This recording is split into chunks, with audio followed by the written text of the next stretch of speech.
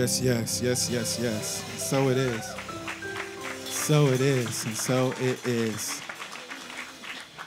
Well, good morning again, everyone. Welcome to all of our first-time guests. Happy holidays. It's so good to see you all in the place today.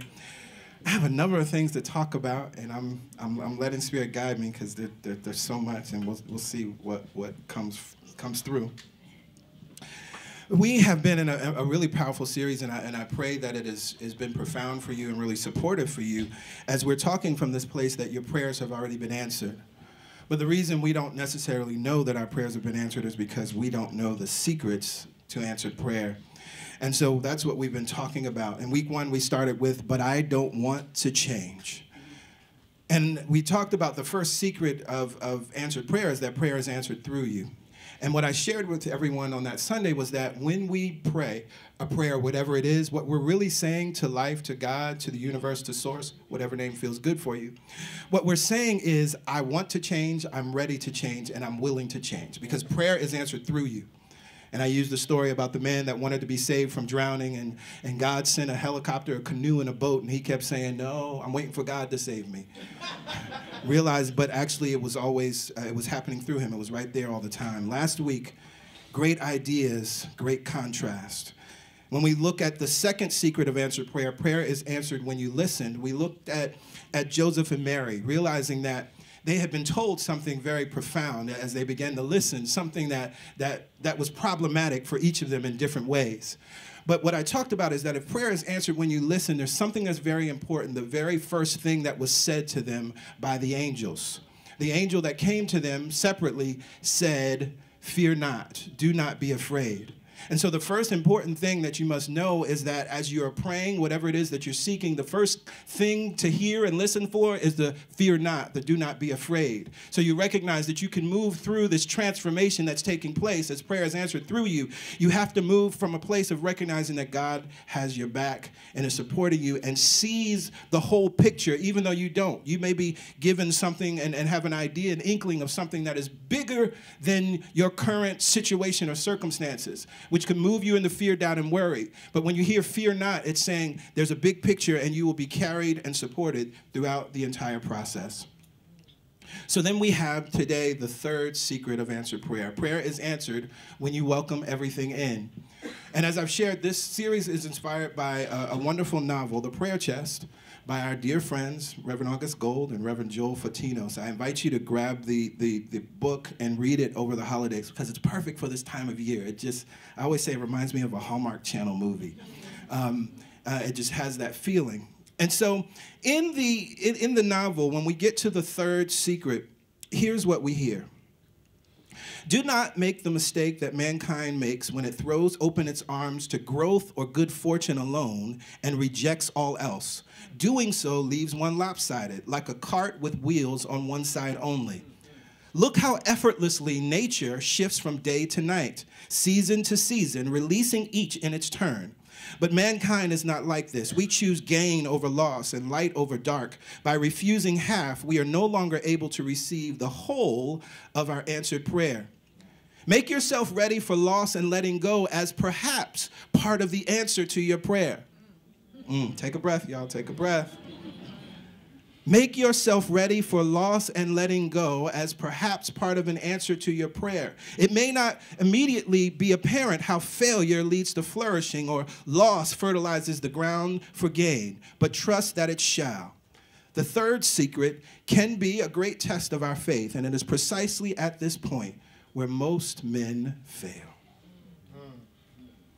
Take a breath, y'all. Take a breath. Prayer is answered when you welcome everything in. And at the heart, what it's really saying here is that the second that you pray your prayer, speak your prayer, put your prayer in a prayer chest or leave your worries at the door, you must begin to listen. But now everything that occurs in your life from that moment forward is your prayer being answered.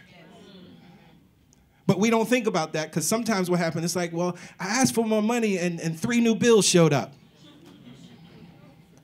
And so if we understand this is what's powerful. We begin to understand this. And so I'm going to talk from the topic of every birth is holy. And the reason why I'm talking about this topic is we talked about Joseph and Mary last week. And so I want to talk about the shepherds and the magi this week. We're gonna go a bunch of places today because it's important. I want to give you a lot to think about with this season, and I also want to give you something to prepare you as we move into the new year. Because what we're doing on New Year's Eve, as we understand the secrets now to answer prayer, we are going to set our prayers. We're going to have a prayer basket that everyone will bring up on New Year's Eve from this intention, recognizing that when you drop this prayer on New Year's Eve, it's time to listen, and it's time to welcome everything in, okay? So the shepherds and the magi, and you notice I didn't say wise men, and there's a reason why. So as I shared last week, we get Joseph's story in one gospel, and we get Mary's story in another gospel, Matthew and Luke. Similarly, the shepherds and the magi, we don't read about them in both texts. The shepherds are written about in the Gospel of Luke, and as I said, if you watch the Charlie Brown Christmas, that's the part that Linus always recites, right, about the shepherds watching their flock by night, and the angel of the Lord comes in the heavenly host, and all of that, right? And then in the Gospel of Matthew, we have the magi. Now, we generally hear them called the wise men, right? If you read most English translations of the scripture, you will see wise men, but the proper word is magi. And even magi is still mysterious, because what's a magi? Right? What is that? The proper translation of that word magi is astrologers. So I'm going to be putting on my lens. I'm going to put on my lens of astrotheology. We're going to be looking at a hermeneutic of astrotheology because I think it's important that we understand how much this Christmas story has everything to do with what's happening in our seasons and what's happening in the heavens. And so what's interesting is that in the Gospel of Matthew, when you have the secret decoder ring that I like to talk about, when you look for the clues, they're right there. So in the text, it talks about the wise men that they are from the east. And it says that they saw a star in the east. And because they saw a star in the east, they knew that something significant had happened. And they actually knew that the star in the east was in Bethlehem. And so they were looking to find this child that had been born. Now, one of the things that's very interesting when we see East, or when I see East, because of my secret decoder ring, and I recognize that this is a Jewish story, right? We're talking about Jewish people, right? Christianity didn't exist. We're not talking about any Christians, right? It takes me back to the First Testament or the Old Testament because it's something very interesting as Jesus is born in Bethlehem of Judea or Judah.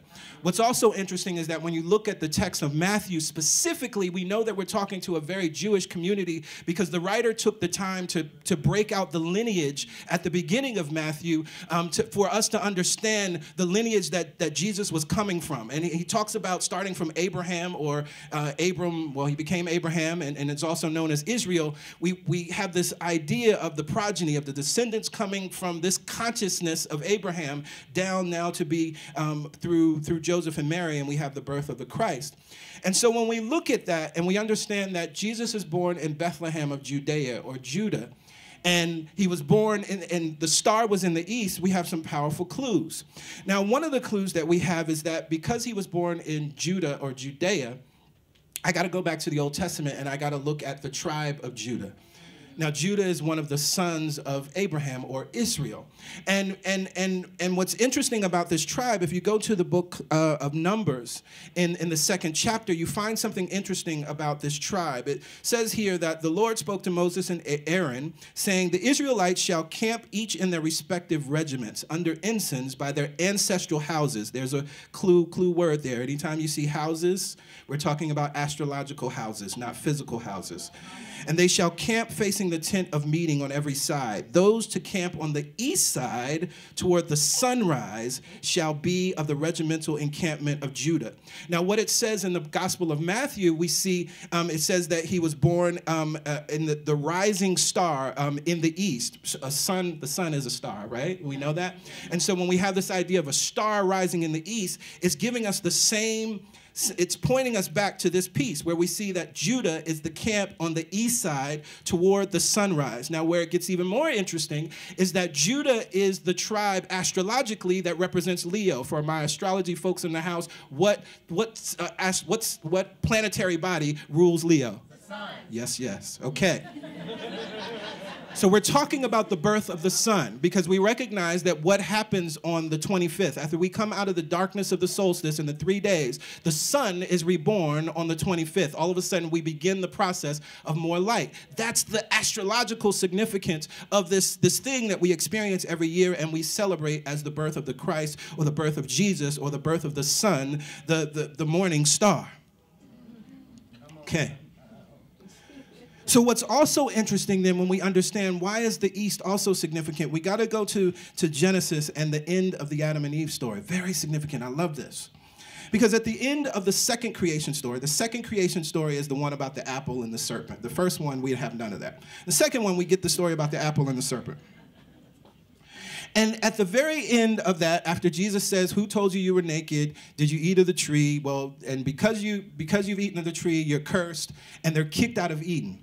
And what we read in the end of chapter 3 is it says, he, or God, drove out the man, and at the east of the Garden of Eden, he placed a cherubim and a sword flaming, turning to guard the way to the tree of life. This is another clue. Because we recognize then that the way to get back to the garden is the east side. And so we recognize what happened in the East on the so-called 25th day of December was the Son, the Christ, this consciousness, knowing the soul felt its worth, is born. Therefore, we get back into the East. We get back into the garden. This is the idea, the symbolism that we're being given when we understand what's happening here. And so this is why the Magi were so interested, according to the story, to meet this being. And of course, this is also why the shepherds were so interested. But there's one other piece we got to talk about.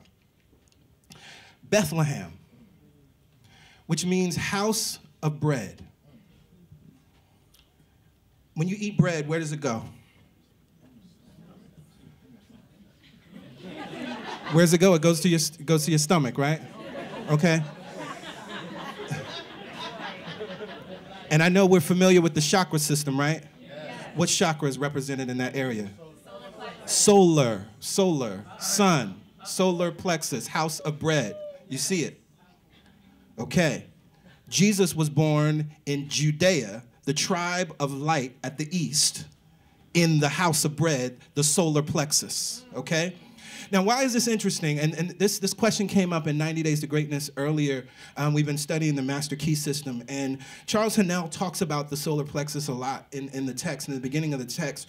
And I want to read something that he shares here because it's important as we understand why the birth of the Christ in the solar plexus is so important. This is where the consciousness is born. He writes, we are related to the world within by the subconscious mind. The solar plexus is the organ of this mind. Our conscious mind, our brain, is the organ of our conscious thoughts. Once we receive an idea in our brain, then it actually is then rooted in our subconscious mind through our solar plexus. The sympathetic system of nerves presides over all subjective sensations, such as joy, fear, love, emotion, respiration, imagination, and all subconscious phenomena. It is through the subconscious that we are connected with the universal mind and brought into relation with the infinite constructive forces of the universe. So if we understand this, then if it is through the subconscious and that is ruled by the solar plexus, it is in this house of bread, the Bethlehem, where the Christ is born. That's where we are connected to the universal mind. He goes on and he says the solar plexus has been likened to the sum of the body because it is the central point of distribution for the energy which the body is constantly generating. This energy is very real energy, and this sun is a very real sun. Now, why is this also important? We have a beautiful principle that we must understand. A Hermetic principle, the principle of correspondence, which simply says, as above, so below. As below, so above. And so we can take astrology and we can look at the fact that we can watch the path of the sun from our perspective in the northern hemisphere. It goes down into the southern hemisphere and it comes back up again and is reborn. And then, of course, the resurrection is reflected in the time of spring.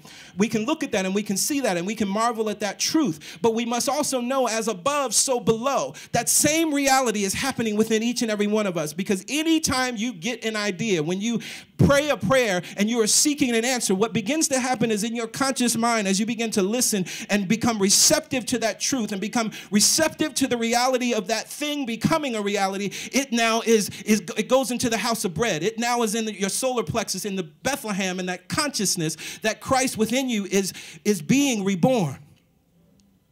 And so this is one of the reasons why we celebrate this time, because it's reminding us of this cycle. And here's the thing. You don't have to go through the whole year to experience this cycle. It's literally happening every second, every moment. You get to tap into this consciousness and bring life to anything that exists. So the third secret to answered prayer is that prayer is answered when you welcome everything in. Interesting. And so what I love to think about is how the Magi and the shepherds chose, after hearing in different ways about the birth of this child, this Christ, this consciousness, this knowingness, that they had to go and see him. They had to go bring gifts. They had to go worship him, right? And so, as we understand, if we think about the birth of an idea, and as we have taken this journey, conception is holy. The idea, when you get an idea and it feels good and you get excited about it and you tell your mom and them about it, or you tell your best friend, or you write it down in your journal, that's holy because it's exciting. And then we recognize that the incubation and the nurturing part of bringing that idea forward is also holy, because that can be nice. And I know many times, as I'm thinking about the physical birth of humans, there's a time for many women when they're having a child where there's that sweet moment where you just feel good and you look good and your skin looks different, and it's a beautiful time. It's holy. But then also birth is holy. Actually, every birth is holy. And so what I invite you to consider and think about in this moment is that if prayer is answered when you welcome everything in, and many times that means a letting go of, many times that means a surrender, many times that means things will show up that do not look like the thing you are asking for, what you must say to yourself is every birth is holy. Because I recognize something when I look at how humans are born. One of the things that's interesting, I've heard my mother say it many times, and I've heard my grandmother say it as well, that given how excruciating childbirth is, it doesn't make sense that anybody would continue to do it over and over again. But what they have said to me is, oh, you forget about it. You forget about it, right? And that's powerful, because if we think about our own lives, let's think about the correspondence. Each of us have experienced something in our lives that we had to move through changes. We had to move through a transformation process. There was a loss. There were things that everything didn't look right in the beginning and you didn't know how, and things might have looked crazy and you might have thought you were crazy, but you're on the other end of it and everything is good and everything is perfect. But now you want to create something new and you forgot about the process that you went through before. But if you understand that every birth is holy, it's important that you go back to that process and remember, oh wait, that was a holy process, because I recognize that letting go that I had to let go of then helped to shape me, helped to make me, helped me to bring me to where I am now. Those lessons that I experienced, those so-called failures, they were failures. You're not a failure, but those so-called failures were the things that I needed to experience so that I could grow in the way that I needed to grow, so that I could show up in the way that I needed to show up. And so, when we understand that every birth is holy, you're birthing something right now. I know you are. We're at the end of the year. I know you're thinking about the new year. I know for many of you, you're thinking about things that you still want to show up before the 31st or by the 31st. And it's important that you begin to speak to this thing and say every birth is holy, because how we name our experiences matter. You got to say, I am having a God experience. I am having a holy experience, because my prayer is being answered right now. I know it doesn't look like it. I know it doesn't even feel like it. I know it looks crazy, strange, and deranged, but it's holy. Now, what my dear brother Napoleon Hill says, and I quote him all the time, I love it. He says, every failure brings with it the seed of its equivalent success. And Think and Grow Rich. I love that. But there's something else he says in the book For those of you who haven't read it or it's been a while, he tells the story of how his son was born and could not hear. And Napoleon Hill refused to accept that idea. And so what he began to do was he began to speak, because he realized because this was written so long ago, this was before we really understood bone induction, that actually the sound vibrates right here on our bones, and so you can actually hear. And so what he began to do was speak and let the sound of his voice vibrate. And he began to speak affirmations into the mind and into the consciousness of his son. Not knowing how, there was no reason to believe that anything was going to change for his son. And at that time, the technology did not exist to be able to support him in hearing. We're so grateful and thankful that the technology exists now. But it did not exist then. But he began to just continue to affirm and speak into the consciousness of his son that he would hear, that somehow, some way, again, not knowing how, not trying to figure it all out, just knowing that it would happen. And so what he says, as he was telling that story, he says, every adversity brings with it the seed of an equivalent advantage. Hear this, hear this, hear this. Every adversity brings with it the seed of its equivalent advantage. That very thing that somebody told you was your weakness will become your strength at the right time. That very thing that you perceive as it's the worst part about you will be the thing that you need at the moment that you need it, and it will become your advantage. Because he goes on and he says that desire backed by faith pushed reason aside and inspired him to carry on. So you match your desire, whatever that is, with faith, and then you know that every adversity brings with it the seed of its equivalent advantage. And this, of course, is principle outpictured again. In the Kabbalion, we have the principle of rhythm. It's the fifth principle, and it says, everything flows out and in. Everything has its tides. All things rise and fall. The pendulum swing manifests in everything. The measure of the swing to the right is the measure of the swing to the left. Rhythm compensates. And this is another way of talking about this principle, that when we welcome everything in, just as the earth welcomes light on one side and dark on the other side, and then welcomes light on that side and welcomes dark on that side, knowing that it's spinning. And it's going to keep getting light and keep getting light and keep getting light. And sometimes we see the moon and sometimes we don't. And then the moon is there again and then we don't. And at certain parts of the year, we have more sunlight in one hemisphere versus another. This is what nature is teaching us, because it's a powerful spiritual principle that outpictures in everything that we see. So what's interesting is that if you feel right now, if you're in a place or experiencing what feels like loss or what feels like not enough, if you recognize this principle of rhythm, that all things rise and fall, the pendulum swing manifests in everything, the measure of the right is the measure to the left. What does that mean? You could be experiencing your poorest moment right now, but if the rhythm is always happening, that means that swing has to swing to the other side, and you must experience your most abundant moment by law, by principle, but that's only if you welcome everything in. See, what we do so many times, we get to that point and we throw our hands up. We get to that point and we think we're being judged. We get to that point and we think that there's something wrong with us, and we never go through the process of allowing to then allow that shift to happen. One of the things that we talked about in the Truth Sunday class, Money is God in Action, we read there, Barker talks about the fact that to understand, when you understand that money is God in action, and to hold a prosperity consciousness around money, you actually get okay with the ebbs and flows. I've been watching people freak out about the stock market right now, right? Because it's been dropping. That's the nature. But the pendulum swings to the left and the right. And so as much as it drops, there will be a rally that not only covers that so-called loss, but then exceeds it. That's the nature of life. And so you understand that. When you understand your finances, just because you don't have money in the bank doesn't mean that you're poor. But you got to get used to this thing, just like nature is used to this thing. And I'll close with these last two things. In the prayer chest, we read this: be like an ocean that refuses no river. Through an open vessel, prayer flows unobstructed, and heaven finds an inlet and outlet through which to reveal itself on earth.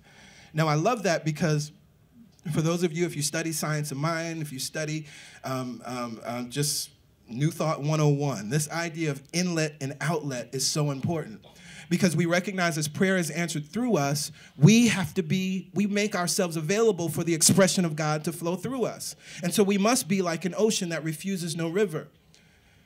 Last week I shared a Hafiz poem, and so I want to close with something from Rumi, which really just brings us all the way back to everything we've been saying. And I just first want to review. What's the first secret to answer prayer? Prayer is answered through you. What's the second secret to answer prayer? Prayer is answered when you listen. And finally, the third secret to answered prayer is that prayer is answered when you welcome everything in. So we're going to take the time on New Year's Eve to write down whatever that prayer is for 2019. But know, as you write down that last word and you put it in the envelope and you seal it, it's time to listen and it's time to welcome everything in. There's nothing random because life is happening through you. So life is responding to the very intention that you set. And so we have these words from Rumi. He says, if God said, Rumi, pay homage to everything that has helped you enter my arms, there would not be one experience of my life, not one thought, not one feeling, nor any act I would not bow to. Every birth is holy. Just as the wise men and the shepherds bowed before the birth of the Christ child, we recognize what that birth represents. It represents the birth of an idea, consciousness. We love our elder brother Jesus. We love the master teacher Jesus because we recognize he exemplifies what it looks like to fully embody that consciousness. But we do not worship him in the sense of putting him up above us because we recognize that each and every one of us have the capacity and capability to operate from this consciousness at any moment of our lives. Make that time today. Make that moment now. Look back upon your life, remembering that every birth is holy. Think about your previous birth experiences. Look to the holiness of the conception and the holiness of the incubation and the holiness of the birth that you couldn't see it. You wouldn't have called it holy in the moment. But you look back now and you realize it was holy, and that holy experience, that holy birth is exactly what you needed and need now to give birth to this new Christ child. The body is like Mary, and each of us has a Christ within. With that, I invite you all to stand.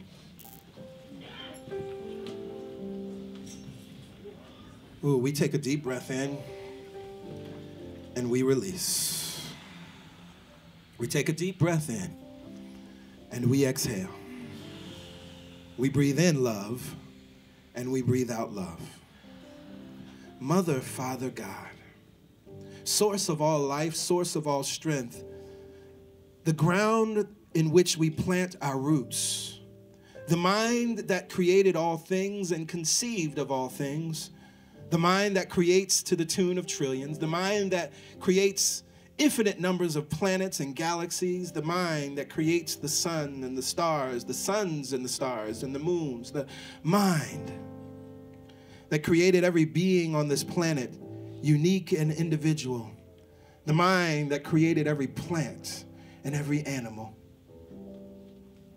the mind that is love itself, that is a divine mind, intelligent mind, you, Mother, Father, God, that are absolute power, all power. You, Mother, Father, God, that are absolute wisdom and knowledge, all wisdom and all knowledge.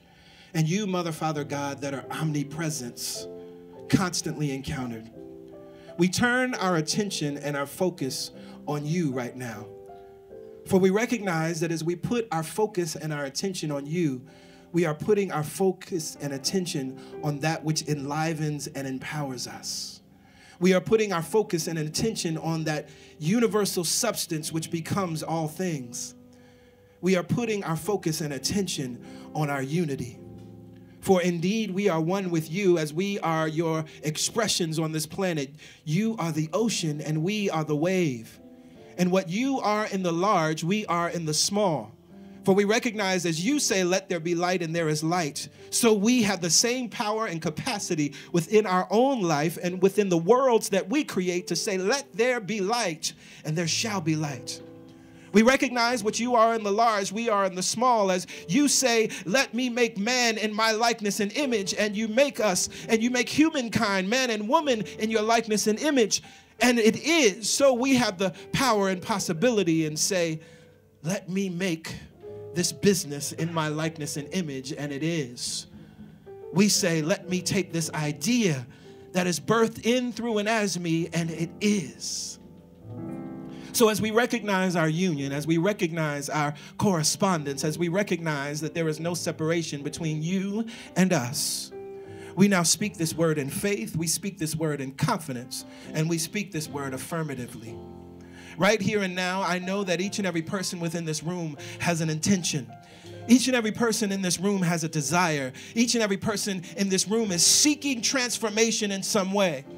For as we pray our prayers, we are saying, I am ready for transformation. I am willing to become what I am not right now, to experience what I will be, what I can be, what I shall be. And I see it in my mind's eye. It is so clear.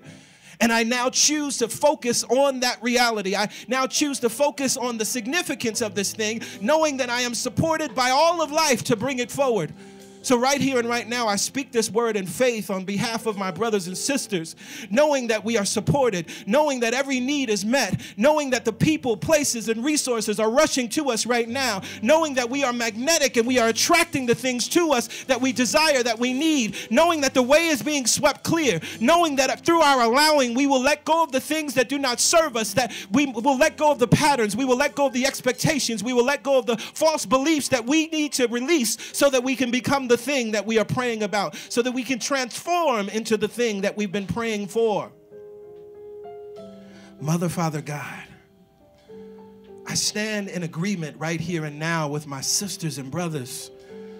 My sister, my brother, I agree with you. Yes, you can be that. My sister, my brother, I agree with you. Yes, you can have that. My sister, my brother, I agree with you. Yes, you can do that. My sister, my brother, I agree with you. Yes, the resources will be there. My sister, my brother, I agree with you. Yes, the way will be made clear. My sister, my brother, I agree with you. Yes, it will show up in time and on time. My sister, my brother, I agree with you. That thing, it is, it is, it is, it is, it is. I see it in consciousness with you. I hold it in consciousness with you. I live and relish in the doneness of it. And so right here and now, I release this prayer. I release this prayer back into the law because I recognize there is a law that is always in operation, operating for our good and operating with and for our good. So in complete surrender, I let it go. In complete confidence, I let it go. In complete expectation, I let it go. And just as a child has trouble sleeping on Christmas Eve because they can't wait to get to presents on Christmas morning, that is the posture we all stand in now. In absolute giddy expectation. And so with joy and thanksgiving, I release this prayer, and together we say, amen, ashe, and so it is. And so it is. Thank you, God.